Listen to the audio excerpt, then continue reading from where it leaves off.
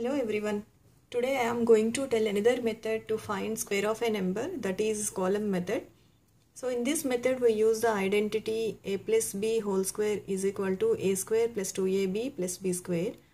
Here ab is a two-digit number, a is tens digit and b is unit digit. So let us go through with some examples, then you will easily understand this method. Here we want to find the square of 47. So 7 is unit digit, 4 is tens digit. So a is equal to 4 and b is 7. So calculate the values of a square, that is 4 square, that is 16, and b square is equal to 7 square, that is 49. And 2ab is 2 into 4 into 7, that is 56. In this method you just draw 3 columns and write column 1, column 2 and column 3.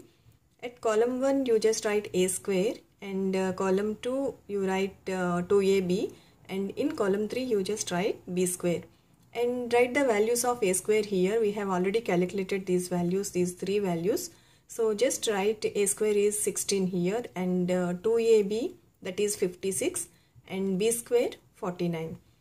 So first you start with column 3, underline the unit digit here, so that is 9, so underline this digit and carry over the remaining part to column 2.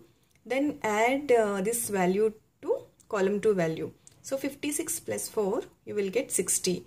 Then again underline the unit digit here and carry over the remaining value here. So 16 plus 6 is 22. So underline the whole value here. You just write these values, underline values here. So 22. So write these values here, 22 here, and this unit digit 0 here, and this unit digit 9 here. So this is the final value of square of 47. So 47 square is equal to 2209. Next example is we have to find the square of 123. So here just assume a as 12 and b as 3. So because here there are 3 digits, we can find 12 square easily. So we can assume this as a. So first calculate the values of a square, that is 12 square, that is 144. B square is equal to 3 square, that is 9. 2ab is 2 into 12 into 3, that is 72. So just write column 1, column 2, column 3 and a square, 2ab, b square already I have told in previous example. So down to the a square, just write 144, we have already calculated here, and at 2ab 72, and at b square 9.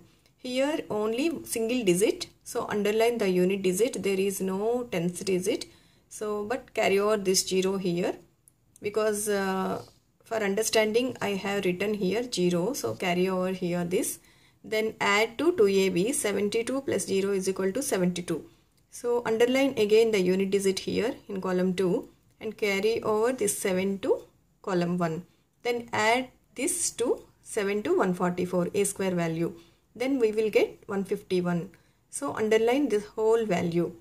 So again you write these values here, 151, here 151, and this unit digit you just write here after 151, that is 2. And from column 3 you just write the unit digit of column 3, that is 9. So 123 whole square is equal to 15,129. This is the value of this 123 whole square.